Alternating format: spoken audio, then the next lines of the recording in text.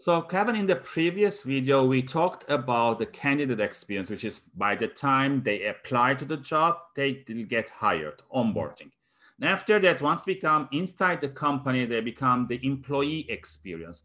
And sometimes I feel that there is a gap or there is lack of emphasis or lack of a lot of effort once they become inside.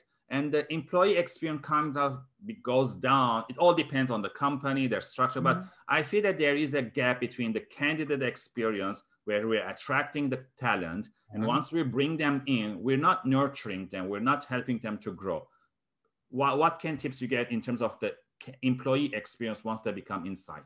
Well, it's interesting. I was just on a discussion earlier that we were talking about if an organization of any size and scale and regardless of industry, if they have a learning and development culture, meaning that we want everybody to keep developing, we want everybody in our company to do the very best to their abilities, but we want them to keep learning too. We want to give you those opportunities to grow because at the end that helps to benefit our business collectively. If they have that culture, that is going to be definitely an advantage. And if there is an inclusive, belonging culture, we talk a lot about that. I mean, these are a lot of buzzwords, but I think what's important to note is it's the whole idea around D&I, diversity and inclusion. It's the inclusive part that's hard for companies, and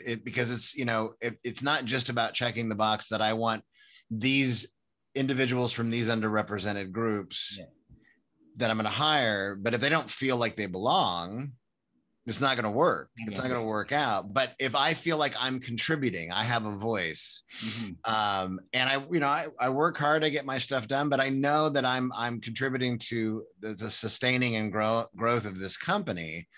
That's what's really important. So I would argue that actually helps to positively impact employee experience and improves engagement and all those things. And if I'm willing to be flexible of how I work and when I work and what we do, and again, it's going to vary depending on what we do, right? If I'm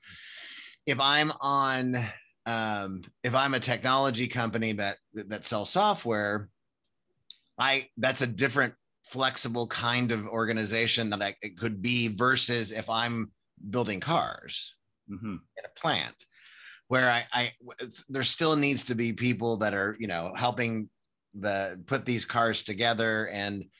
But that still doesn't mean though, that we can't have a constant learning and development culture inside the organization. I think that's what's going to help improve employee experience. And I know that I have other opportunities with you today. That's going to help retention too.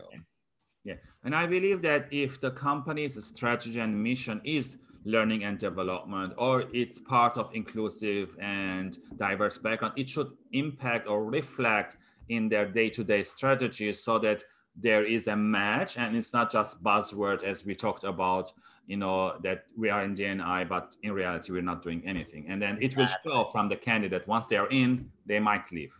Yeah, that's exactly right. Exactly. Thank you for that insight, Kevin. Again, for the audience watching or listening, if you have any other tips, please leave comments below and tune in next time for another great question with Kevin.